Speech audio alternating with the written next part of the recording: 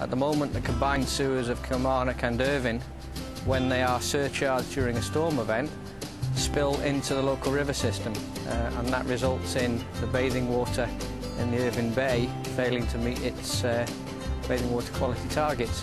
Part of the scheme in the Kilmarnock section, the Stormflows, are brought to a wet well pumping station immediately south of the A71.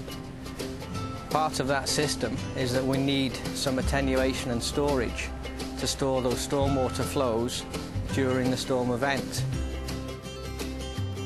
A number of things directed us to Weholite as the preferred solution. One, the fact that it gave us a smooth invert without the need for further treatment. The other, that Weholite offered an installation service, which meant from our point of view, the guys carrying out the jointing of the plastic pipes were the ones who had manufactured them, and therefore they had the knowledge and expertise in order to give us a product at the end of the day that performs to meet our specification.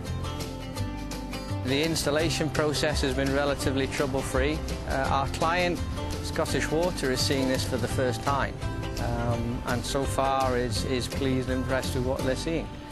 We're about 85% through the installation, so we don't have far to go. The ultimate air test of the overall structure will then be the final tick in the box before we introduce flows into it.